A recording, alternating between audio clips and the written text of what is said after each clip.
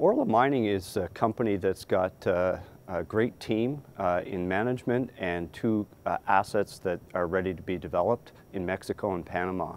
And so the combination of the management team that knows how to build mines in conjunction with an asset in Mexico that's ready to develop, followed by an asset in Panama, is what Orla intends to do over the next 2 years.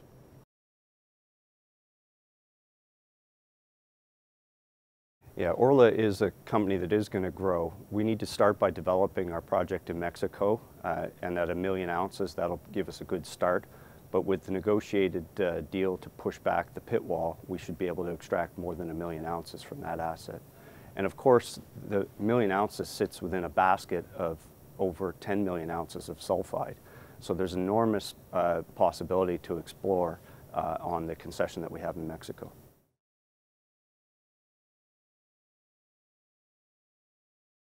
Probably the major challenge that we're facing as a company is that in both Mexico and Panama, there'll be governmental changes over the next 6 months.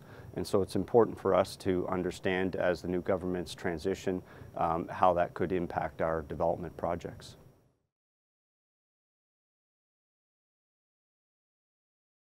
So we're going to deliver value to the shareholders at Orla through two things. One is developing the mines that we already have ready to go, as well as exploring very large land packages on both of the properties. With over 200,000 hectares available for exploration in Mexico, we expect that we'll be able to add value through the drill bit and add value through development and production at mines.